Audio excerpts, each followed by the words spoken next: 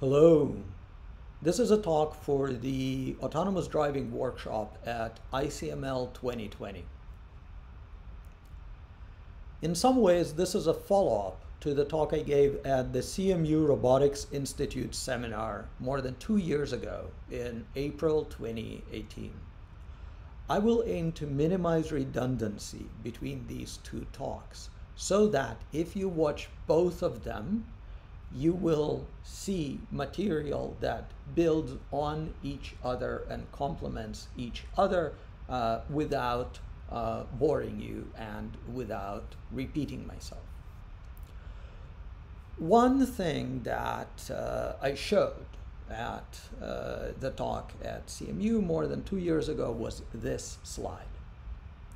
A month before I gave the talk at CMU, Elon Musk said, I think probably by end of next year, self-driving will encompass essentially all modes of driving and be at least 100 to 200% safer than a person by end of next year.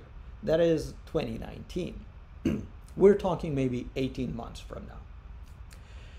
A month after that, in April, I gave the talk at CMU. I showed this slide and I said that Mr. Musk is wrong and this is not going to happen. There are two takeaways at this point. One is that I was right. The second, perhaps more interesting, is to ask why. Why did this happen? Why did a savvy, genuinely smart person such as Elon could make this mistake, and why it was obvious to some of us that this was a mistake, and that this prognostication is not going to come to pass, that this projection is wrong.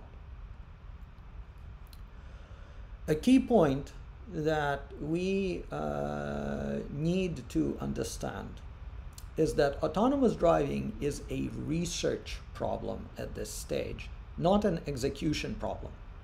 Execution is, of course, absolutely critical, and execution is going to be absolutely essential to the rollout of autonomous driving. But autonomous driving primarily is at this stage a research problem, not an execution problem. Let me talk about a couple of aspects of this. Autonomous driving involves perception-based control of safety-critical systems. Now, we have made amazing strides in perception. For example, every time you upload images or video to any of the big social networks, they are being analyzed by some of the most advanced perception systems we have ever developed. They are being screened for offensive content automatically by convolutional networks, and they are being categorized automatically for subsequent association with other content, such as advertising, and categorization for subsequent search and retrieval. So we have scaled up amazing advanced perception systems. However, these systems are not being used in safety-critical systems in which they must function under hard real-time constraints, where human lives are on the line if the wrong prediction is made. In the settings in which we have deployed such advanced high-dimensional perception systems based on modern computer vision, there is a second line of defense. If the system is uncertain, it can hand off its predictions, it can hand off some content to human annotators who can screen the content further. And even if a mistake is made, most likely human lives are not at stake. Usually, human lives are not at stake. That's perception. Now, control. We have also implemented incredibly advanced control and successfully deployed it in safety critical settings. Landing a spaceship on the moon is an amazing achievement for control engineering. LASIK surgery is an amazing achievement for control engineering. However, these examples of exquisite control do not involve the same kind of high-dimensional and extremely fallible perception in the inner loop.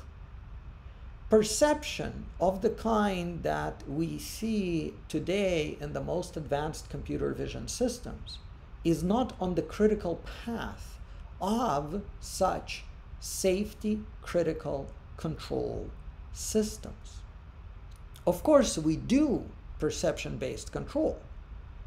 A thermostat is an example of closed-loop perception-based control. A thermostat senses the temperature and regulates it in response. But there is a qualitative difference between these examples and the kind of perception-based control that must be done in ubiquitous deployment of autonomous driving. Societal scale deployment of autonomous driving, of the kind that Elon was alluded to, where autonomous cars function in all modes of driving and go wherever human drivers can go with the same level of flexibility and robustness. This involves perception-based control where computer vision of the most advanced kind is on the critical path. It's in the inner loop of safety critical control. And we have never deployed a system like this. We have never deployed a system that took such high-dimensional and incredibly noisy perception and put it in the inner loop of a real-time safety critical system where human lives are at stake. We actually don't know how to do this. This is a qualitatively new technology that is being developed. Another key point here is that 98% accuracy is not good enough in autonomous driving. And this is very important because in computer vision, for example, culturally, so far, if we've reached 98% accuracy on any problem in any domain of computer vision, as a research community, we have generally moved on. We declared victory. We said that the problem is now solved, it is now boring, and we're going to move on. It's no longer interesting. But in autonomous driving, 98% is not even close to enough. What does 98% mean? To oversimplify a bit, if you drive twice a day to work and back, your regular commute, 98% means that 1 time out of 50, you have an accident. 1 times out of 50, if you drive twice a day, is once a month. Once a month, on your way to work or back, you have an accident. And what does 99.8% mean? 99.8% means that roughly once a year you crash. Roughly once a year you have an accident. Now, this is an oversimplification, but it illustrates that autonomous driving is a qualitatively different problem from problems that, for example, we have solved in computer vision. It has qualitatively different requirements that have not been met so far by any comparable system on any comparable scale.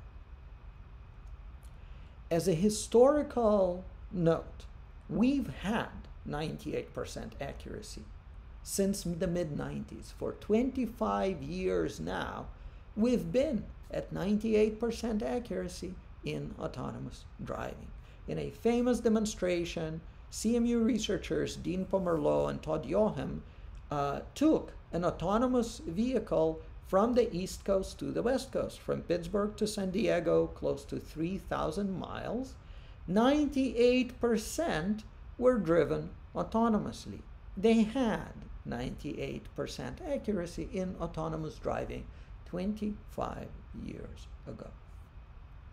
Since I have veered into history, I want to also mention Ernst Dickmans, a pioneer of autonomous driving who initiated autonomous driving research in the mid-80s, and by the mid-90s likewise was demonstrating accuracy success rates that were in the mid-90s. He had a vehicle drive essentially autonomously from Munich to Denmark and back on the order of 2,000 kilometers, 98% fully on board sensing and computation. Here you can see the server rack in the trunk. And in Ernst Dickmans' case, the autonomous driving system was in full control of the car. It controlled steering, gas, and throttle. Full control, unlike the CMU system where only the steering was controlled by the autonomous vehicle. Here you can see real-time tracking and detection of objects on the road in real traffic at high speed. And here you will see this autonomous Mercedes changing lanes autonomously in response to traffic conditions. This is an absolutely fascinating chapter in autonomous driving history. It is not widely known and not widely discussed today, which is an injustice, because Ernst Dickmans really did incredibly prescient, incredibly far-sighted work, and we all should be familiar with it and remember it as we move forward. There is a talk by him that I am linking to on this slide, and I hope that you all will familiarize yourself with this work and remember it for the pioneering work that it really was. After this historical aside, let me come back to the present moment and ask how well we're doing now. If we were at 95%, 98%, 25 years ago, where are we at now? And here we can observe that we don't really know. Nobody really knows, because we don't really have objective measures of progress that are reliable and are comparable across different systems and different operators in the industry. What you see here on this slide is the so-called disengagement report that is collected by the California Department of Motor Vehicles, that is currently really the closest we can come, the closest we have come to objective assessment of autonomous driving performance. In this report, different operators of autonomous vehicles submit statistics to the California Department of Motor Vehicles. The department collects these statistics and publishes. And what are these statistics? These are the total miles driven by vehicles equipped for autonomy, and the average number of miles between disengagements, between occasions in which the human safety driver has to take control away from the autonomous system, usually because there is a situation that is dangerous, in which autonomous operation is no longer trusted. So for example, here for Baidu, we can see that Baidu in 2019 has driven a bit more than 100,000 miles autonomously, and out of these, perhaps on the order of 20,000 miles on average were driven between disengagements. So this may look good in comparison to other operators. So for example, here BMW, you can see, has driven around 20 miles autonomously, and the average number of miles between disengagements was maybe around 2 or 3. Notice that this is on a log scale. However, are these numbers comparable? They are not. There is no control over what these miles actually are. You could get incredible numbers by just driving around the block in a quiet neighborhood. You can rack up a huge number of miles with a very low disengagement rate. Or you could drive on a highway in a well-understood domain that by now we have mastered quite well, and likewise have fantastic statistics without actually addressing the core problems that the industry is confronted by in less structured domains. This is a problem. The lack of objective assessment of progress in the relevant domains is a problem that is blocking further progress in this field. The reason it's a problem is because, again, autonomous driving is blocking on research, not execution. At this stage of the field, the basic design of autonomous driving systems is not set. The basic architecture of autonomous driving systems is under active consideration, and there is no consensus. There is no agreement on what the very basic architecture of autonomous driving systems should be. This goes to the very core aspects of the design of these systems. What are the modules of autonomous driving systems? What modules should the autonomous driving system be made up of? What are the interfaces between these modules? What kinds of representations should the modules construct and communicate? These are open questions on which there is genuine disagreement between leaders in this field. A particular question that is indicative of the deep disagreements in the industry is, for example, what is the role of HD maps? Should we rely on HD maps, and to what extent? This is actually an important question because reliance on HD maps affects the core architecture of autonomous driving systems. Autonomous driving systems that assume the existence of reliable HD maps are architected in a very different way than autonomous driving systems that function purely based on onboard perception. These decisions affect the core architecture, the core design of these systems, and there is no agreement on the answers. When the field is at such a basic, early research stage, the field needs a healthy methodological culture. and we know what such a culture should be. We have examples of healthy methodological cultures that have successfully carried related fields through this growth stage, through this research stage in which basic conceptual questions are being hashed out. That methodological culture is called the Common Task Framework. The Common Task Framework is a core concept in artificial intelligence that we all should be familiar with. It is reviewed quite well by David Donahoe in his survey paper on the first 50 years of data science.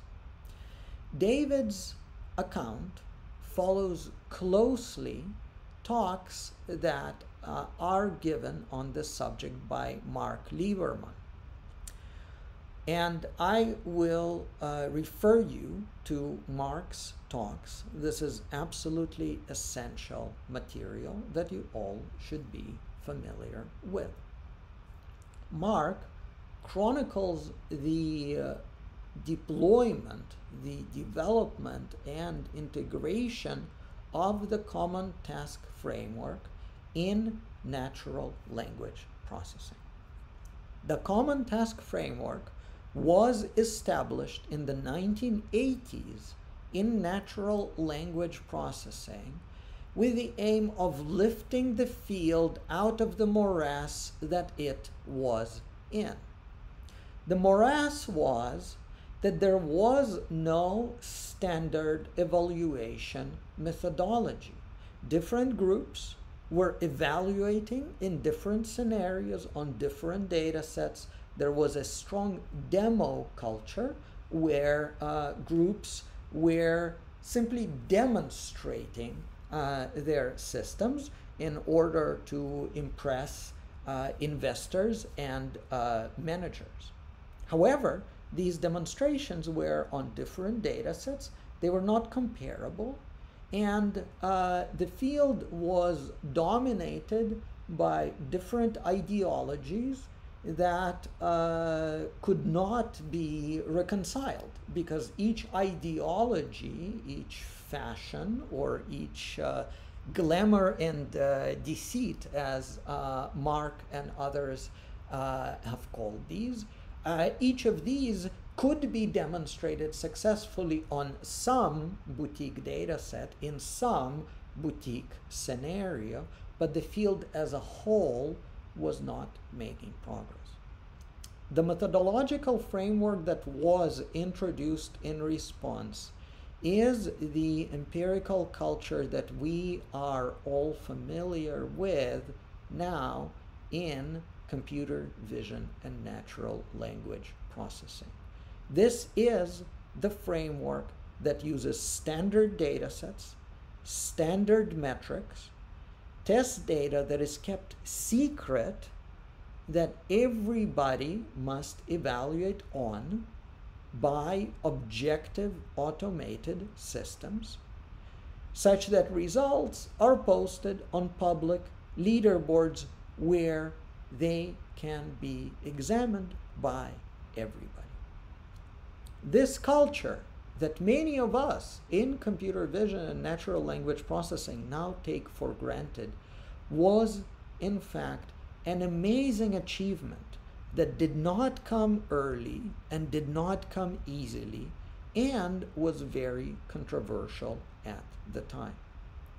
However, this is perhaps the single most important factor responsible for progress that we have seen over the past 2 decades in computer vision and natural language processing. This methodological framework clears the fog that surrounds ideological debates in fields that have not adopted the Common Task Framework.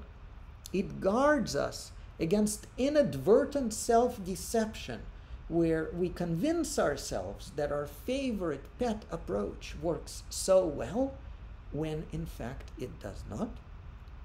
And critically, it creates a culture, a community in the field where different groups can see how everybody is doing, can exchange knowledge, can exchange ideas, and can build on each other's progress. Here is an example of healthy common task framework at work. This is the progress in the field of object detection over 10 years. These are results on the Pascal VOC dataset, and you can see accuracy starting out around 17% in 2007 and climbing to around 90% a decade later. Slowly but surely, steadily, the accuracy climbs. This is what the Common Task Framework can do when it is universally adopted. And this is what must happen in autonomous driving if autonomous driving is to get on the same ramp of incremental improvement. This is absolutely critical because the field is now at an early research stage where basic design decisions need to be made based on objective evidence that everybody in the field has access to. As you can probably guess from my talk 2 years ago at CMU, I believe that Carla, our autonomous driving platform, holds the key to widespread deployment and adoption of the Common Task Framework in autonomous driving. A key reason for the development of Carla is to instantiate the Common Task Framework in autonomous driving where it is so badly needed. Today, in this talk, I'm going to give you an update on Carla. I will show you what we've done in the past 2 years. I will not repeat the basic introduction that I gave 2 years ago at CMU. I will rather show you what has happened since then. I will briefly highlight research that is being done with Carla today that tackles these core design questions, these core conceptual questions about the very architecture of autonomous driving systems. And I will announce the Carla leaderboard. For the first time today, I will show you materials on the Carla leaderboard, which instantiates the Common Task Framework in autonomous driving. Let's begin with an update on Carla, taking the presentation at the CMU Robotics Institute seminar as a starting point, not repeating the same material, and focusing on what has happened in the last 2 years. Let's begin with visual quality. Here is Town 10. Town 10 is the latest environment that our amazing art team has released. You can see here the content of the environment and the rendering quality. This is real-time rendering with Carla today. You can see how far we have come in terms of visual quality and visual realism. Our amazing art team has continued to produce materials, open source, Creative Commons materials that are released openly and freely to the community so that everybody can build on this content and advance the field. You might remember that we released Carla with 2 environments, Town 1 and Town 2. Well, by now we are up to Town 10 and we're continuing to create content such as this. Let me summarize some major axes of progress in the last 2 years in Carla. First, there is content. There is content that we ourselves have developed and released, but perhaps more importantly, we have re-architected Carla to make it easy to use custom content. You can load your own content into Carla. You can simulate traffic in other cities created by various modeling tools. You can essentially load arbitrary cities, arbitrary maps, arbitrary environments on the fly. We have rich and realistic sensors such as LiDAR, radar, IMU, GPS, and very realistic camera models. We have advanced rendering both in terms of visual fidelity, as you saw, but also in terms of speed. And you can now trade off visual fidelity and the frequency of the rendering. So you can render at very high visual fidelity, or you can trade off visual fidelity and increase the frame rate, increase the frequency of the rendering. We have re-architected the traffic simulation to make it much more scalable and much more customizable, to the point that you can now orchestrate very specific traffic scenarios. If you want a particularly challenging traffic scenario to occur along the way, and you want to train and test your autonomous driving system for, let's say, unprotected left turns, you can do that. You can script traffic scenarios very flexibly to make sure that your driving stack will be subjected to plenty of unprotected left turns along the routes it drives. And Carla at this point can function as a kind of hub that communicates information across different frameworks that have to do with autonomous driving, that are involved in autonomous driving. We are interoperable with ROS, we are interoperable with OpenDrive and other standards. You can deploy and test AutoWare driving stacks, and we are interoperable with traffic simulators that operate on other levels of abstraction, such as Sumo. Let me review a few of these aspects in a bit more detail. Let's look at visual quality again. On the left, you see Town 10 rendered with the rendering that we had last year in Carlo. So this is what Town 10 would have looked like last year in Carlo. That's on the left. On the right, you see rendering in Carla today after we integrated quite a few powerful rendering functionalities such as atmospheric scattering and mesh distance fields.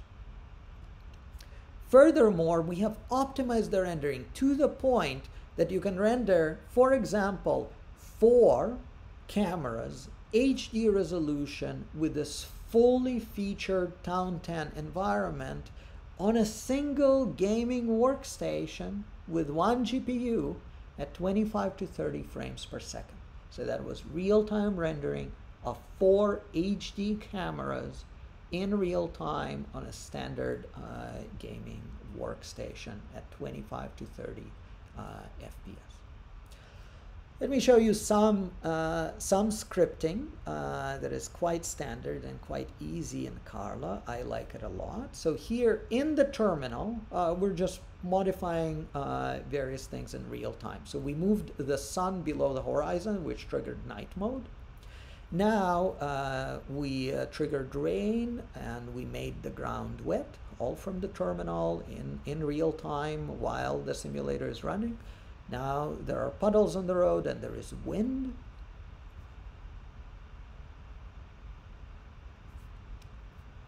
Next, let's play around with traffic a little bit. So now we're back in night mode and we put cars on the road. Now the cars are driving. And now we turned on the lights. We turned on the lights on all the cars.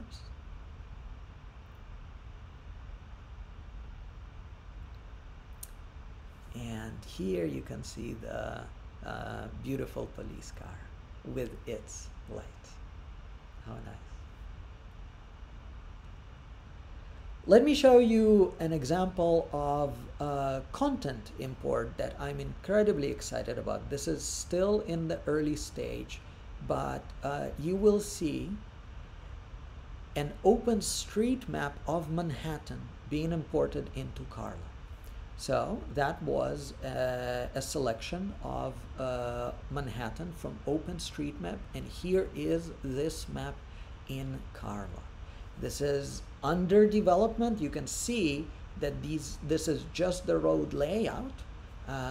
We've only imported the roads, but these are consistent drivable roads that fully reflect the content that is in OpenStreetMap. Of course, we want to build on this, and we want to expand this to be a fully featured urban environment with buildings and everything that makes up the full urban environment of Manhattan. But it's a start. It's a start. Let me highlight some research that is happening in Carla today. And I, on purpose, selected work that is not from our lab. I will highlight work from other labs. I will highlight work that has only been published in the last couple of months to give you a snapshot of work that is being done with Carla right now and is being published in Carla right now. And I will highlight work that is really addressing these core design issues that have to do with coupling perception and control in the way that we need to do for broad deployment of autonomous driving. Here is work from UC Berkeley, from Ben Recht's lab, that has recently been presented at the Learning for Dynamics and Control conference. And they're asking a core question about perception-based control. Can we have robustness guarantees in perception-based control that we are familiar with from classic control engineering?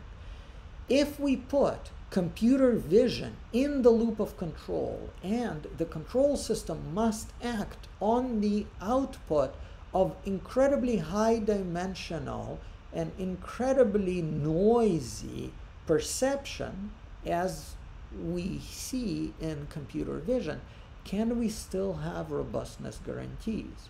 This paper tries to put together to develop the basic methodology for obtaining such robustness guarantees in autonomous driving. Here is another paper, a joint effort by Oxford and UC Berkeley, that addresses a related question. Can we ensure robustness when an autonomous driving system is taken out of the domains that it was trained in? What happens when an autonomous driving system is deployed in a domain that has some structural features that differ from structural features that were present during training? Can the autonomous driving system remain robust? Can we develop training techniques and model architectures that are robust to such distribution shifts? Again, note how this tackles the basic coupling of perception and control that is at the core of the problem. Here is another work from UC Berkeley, from Sergey Levin's lab, that addresses imitation learning, which is a very prominent, very promising approach to machine learning based autonomous driving. And this work aims to make imitation learning more interpretable and more controllable. And that was presented earlier this year at the ICLEAR conference. Here is work from Andreas Geiger's lab in Tübingen that also tackles imitation learning and tries to expand imitation learning to make it more expressive and more robust. And here is another work from Andreas's lab that was made public a couple of months ago that looks at the intermediate representations that are passed from perception modules to control modules in autonomous driving stacks. And this work asks a very core question, a fundamental question, which is, what should these representations be?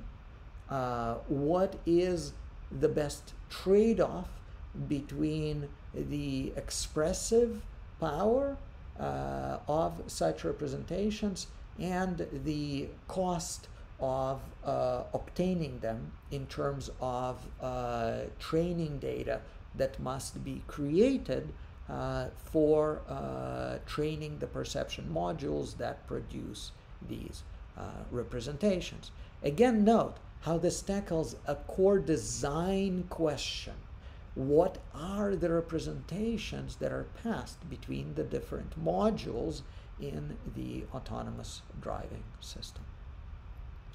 We have now come to the Carla leaderboard, which is an announcement that I am thrilled to make today. The Carla leaderboard in many ways is what we in the Carla team have been working towards since the beginning. The Carla leaderboard operationalizes the common task framework for autonomous driving. Let me review. This is a table that I showed 2 years ago in my CMU talk, and this is a table taken from the original Carla paper that was published 3 years ago. In this table, in the original Carla paper, we implemented a small set of very simple scenarios, and we used them to benchmark a number of autonomous driving systems. And as I pointed out 2 years ago, these autonomous driving systems did not work well at all. If you analyze the numbers are very poor. They're nowhere near good enough for broad deployment. In these 2 years, amazing progress has been made, in part because there was an objective metric, an objective measure of progress, works from different teams built on each other to the point that we have achieved 100% success rate on all these scenarios that were used in the original Carla paper. That was achieved last year in a paper that we published called Learning by Cheating, that was published at the Conference on Robot Learning. It's a delightful paper with a cheeky title, and I can recommend it. Of course, 100% success rate is related to the fact that those scenarios were very, very simplistic. We really did not implement the scenarios that reflect the complexity of real-world driving, because at that time, the systems we had access to, the autonomous driving systems we had access to, couldn't cope with even very simple scenarios. Well, that has changed. So last year, as a warm-up exercise towards a standing functional leaderboard for autonomous driving, we have implemented what we call the Carla Challenge. The Carla Challenge was an instantiation of the Common Task Framework in autonomous driving. We released materials early last year. There was a period of time in which participants could upload their driving systems to our cloud-based infrastructure, in which the systems were tested in secret environments that were sequestered. They were withheld. They were never released to the public, so that systems were tested for generalization, for functioning in environments that they could not overfit to, that they could not get access to during training. And the winners presented their work a year ago at a workshop at the CVPR conference. The basic mechanics here are different in an important way from leaderboards that we're familiar with in fields such as computer vision and natural language processing. Because here it is not sufficient for participants to upload labels, to upload passive data. In fact, participants must upload full functional software systems, systems that must then be run in the cloud safely in new environments that the participants who created the systems did not have access to. This is logistically much more complex and much more expensive than running standard computer vision or natural language processing leaderboards, and we learned a lot from doing this last year for the Carla Challenge. The basic setup is that participating driving systems must drive through a set of routes. They are given a set of routes for training in training environments, and there are 7 towns that are available for training, as well as, of course, any environment that any participating team wants to construct. But at test time, the participating systems will have to drive routes in a new environment that has never been released to the public. And we make sure that interesting, challenging, important situations happen along these routes. Our traffic manager injects scenarios stochastically along the routes as the participating autonomous driving systems drive. And what are these scenarios? These scenarios are taken from the NHTSA pre-crash scenario typology. This is a catalog of real-world traffic scenarios that are most likely to lead to accidents in the physical world. This is a public resource maintained by the U.S. Department of Transportation that catalogs the traffic scenarios that are most dangerous, that most frequently lead to accidents. We used this catalog, this typology, to distill 10 scenarios that are representative of the dangerous situations that most frequently lead to accidents in the physical world. And these scenarios are automatically injected along the routes as the participating autonomous driving systems drive in our test environments. Last year, the winners of the Carla Challenge presented their work at a workshop at the CVPR conference, and you can read the paper published by the winning team at this year's CVPR conference. So this year at CVPR 2020, last month, the team that won the Carla Challenge last year wrote up their findings and published it as a paper at CVPR. For us, this was a practice run. This was a warm-up exercise that we did last year to understand how to implement the Common Task Framework in autonomous driving and what issues we will encounter in doing this. Based on what we learned last year, I'm happy to announce that we have now implemented a standing leaderboard that we are now releasing. The leaderboard is now live, and I am happy to announce the leaderboard in this talk. With this talk, the leaderboard is officially operational and ready for submissions.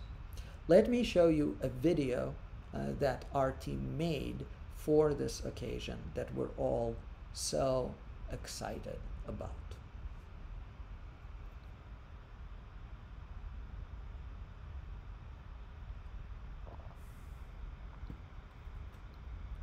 This is all rendered in Carla.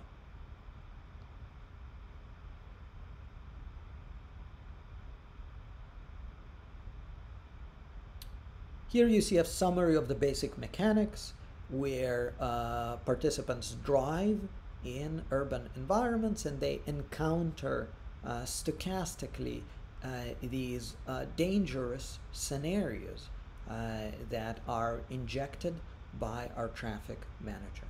And the participating systems must deal with these scenarios. There are two tracks. The first is for systems that use purely onboard perception. The second is for systems that rely on an HD map that was pre-computed and provided. The systems are evaluated based on shared objective metrics of performance, the driving score that I will describe in a bit. And you can, of course, make your score public in a public leaderboard. You will see some scenarios now. So this is a scenario in which you must change lanes when somebody else aggressively cuts in front of you. Here you approach a roundabout and you need to yield. Pretty standard yielding situation. Here, a bit more dangerously, a car is going to pull onto the road ahead of you, and you need to notice this and slow down to avoid crashing into it.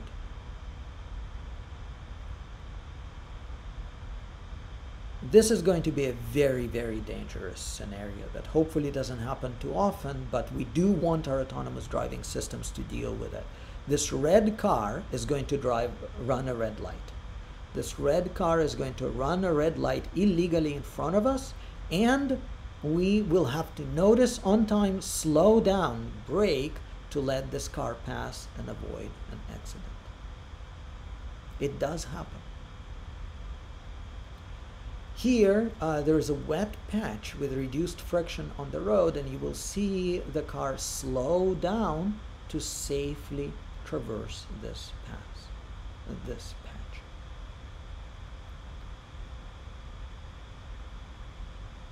The Carla leaderboard is now live, and you can all submit your driving systems to be evaluated. Let me say a few words on the driving score, the metric, because we worked on this a lot. A good metric is really critical for a successful implementation of the Common Task Framework.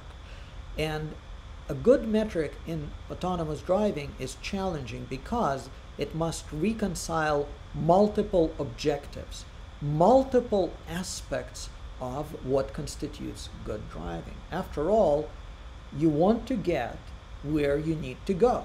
That's part of good autonomous driving. But you also want to do so safely without breaking rules and without causing havoc on the road.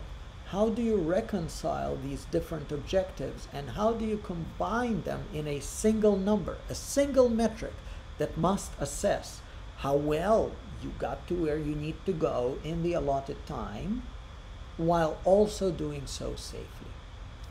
The metric we've arrived at after a lot of experimentation, including experimentation last year in the Carla Challenge that used a different metric from which we learned a lot. The metric we arrived at for the Carla leaderboard is the driving score, which averages across routes. And what it averages is the product of a completion score and an infraction penalty. The completion score is a percentage between 0 and 100 that quantifies how far along the route you got in the allotted time. If you traversed the whole route and got to the destination, you get 100% on completion. If you couldn't even get started, you get 0. If you went halfway, you get 50. The infraction penalty quantifies how safely you did this. For every type of infraction, the system gets hit with a multiplicative penalty between 0 and 1 that reduces the driving score along these routes. Here, by necessity, we introduced some constants that had to be set empirically. They had to be set basically arbitrarily, but that is part of the nature of this game. For example, for a collision with a pedestrian, every single collision with a pedestrian, this really should not happen at all. A good driving system should never, ever, ever collide with a pedestrian. But in this case, for collision with a pedestrian, your score is reduced by a factor of 2. You get hit with a multiplicative penalty of 0.5. For running a stop sign, you get hit with a penalty of 0.8. These penalties are imposed every single time. So every single stop sign, every single red light, every single pedestrian, every single collision with a static layout, again and again you get hit with a multiplicative penalty. Multiplicative penalties are not standard, but we implemented this solution because it keeps the score above 0 and gives the participating teams a gradient signal that they can use to improve. Additive penalties, which are more common, can easily underflow to the point that a poorly functioning driving stack will just get 0. If you subtract some number of points for an infraction, it's very easy for a participating system to just get 0 points. In this regime, even if the team improves their system by a bit, their score might still stay 0, and they will not even realize that they did something good, that they improved their system.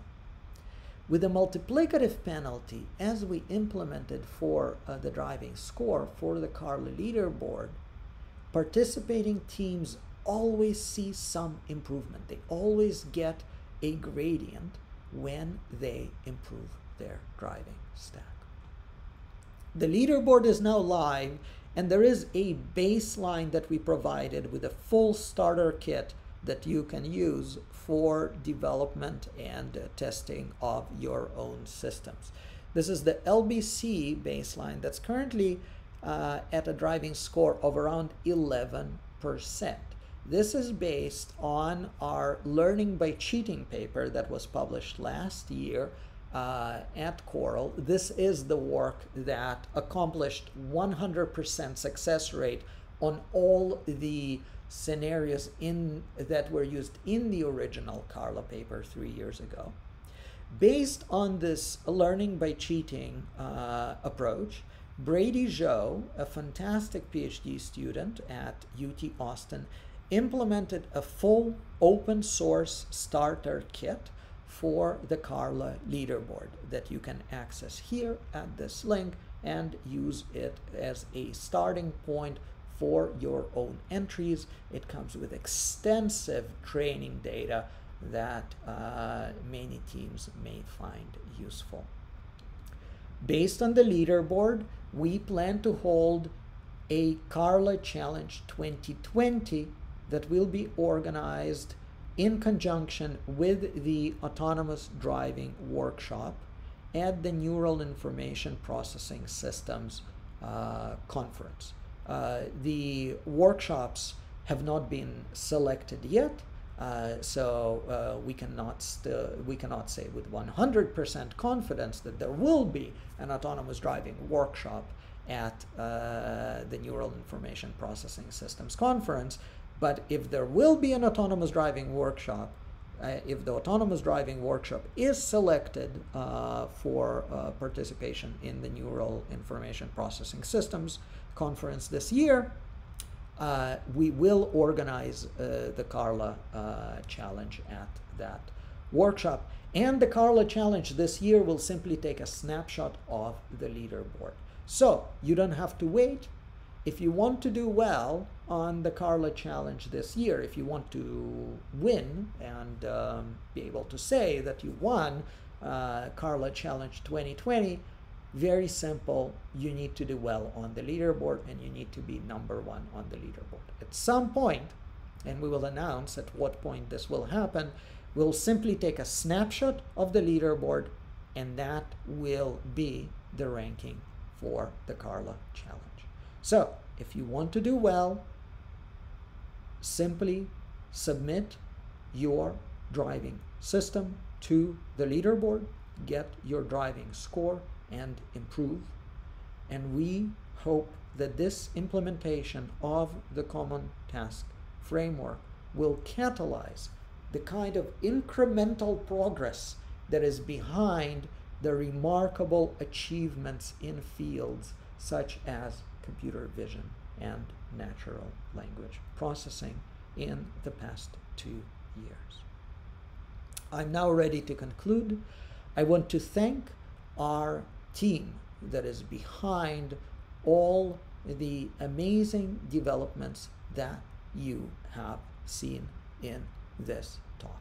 First of all, I want to thank our team lead, Herman Ross, who has driven the development of Carla for the past 3 years. He's been living and breathing Carla, and his passion for this project is evident in the amazing growth of the platform. And our amazing team of developers and artists that have implemented all the functionality that you saw today. To summarize, it is important that we all remember that we are still in the basic research phase of autonomous driving. We are still trying to understand the basic design, the basic architecture of autonomous driving systems. The very core design and architecture questions have not been answered. There is no agreement in the industry on what the basic design of autonomous driving systems should be. This is in flux. This is an open challenge. And for fields that are at this basic design stage, it is absolutely critical that the field adopt a healthy experimental methodology that allows different approaches and different quote-unquote ideologies to be measured and reconciled objectively. And we know what such experimental methodology looks like. This methodology is known as the Common Task Framework, and it is perhaps the single factor that is most responsible for the remarkable progress that we have seen in fields such as computer vision and natural language processing over the past 2 decades. And perhaps the single most important problem in autonomous driving today is to implement the Common Task Framework in autonomous driving, because this is the factor that is going to put the whole field on the same kind of ramp that has been responsible for progress in computer vision and machine learning. And I'm happy to say that the Carla leaderboard, which implements the Common Task Framework for autonomous driving, is now live. In many ways, this is what we in the Carla team have been working towards for years. I'm very, very excited that we have reached this stage, and I hope that you all check out the leaderboard. And if you think you have good ideas about autonomous driving and you want to get objective evidence about how good these ideas are, you should participate. You should upload your driving system and get your driving score. Thank you very much.